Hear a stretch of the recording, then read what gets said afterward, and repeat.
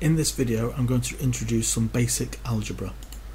So I'm going to do this using the example of some old-fashioned weighing scales.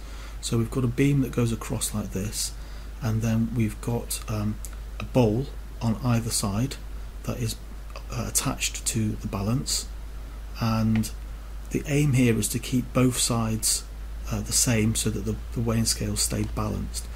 So we've got over on the left hand side we've got 4 bags of marbles plus another 3 marbles, and over on the right hand side we've got 63 marbles. So to solve this problem we have to take away 3 marbles from both sides, so we're keeping things balanced. We then have to divide both sides by 4, and we end up with 15 marbles on the right hand side, so that means that we know there's 15 marbles in one bag. So let's just take this example again, but we're going to say that x is the number of marbles in one bag, so we're going to do this with equations. So for the left hand side we're going to say 4x plus 3, so that's our 4 bags of marbles, and x being the number of marbles in each bag, so 4 times that represents all the marbles in those bags, plus 3 equals 63, that's the 63 marbles over here. Now the first step to solving this is to subtract 3 from both sides.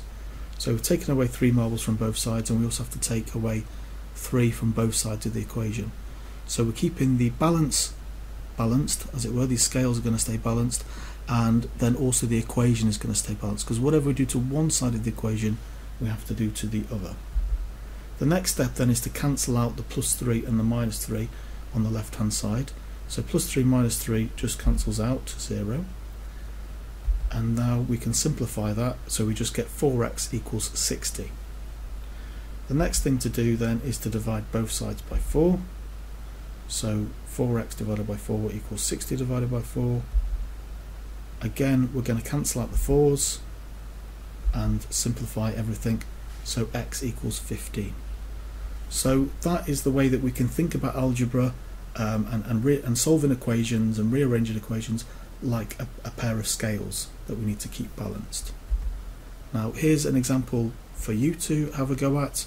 We've got 3 bags of marbles, and assume that there's the same number of marbles in each bag, and assume that the weight of the actual bag is negligible, so this is all going to stay balanced. And then there's 7 marbles there, and that's balanced by 55 marbles there. So we can write an equation, 3x plus 7 equals 55.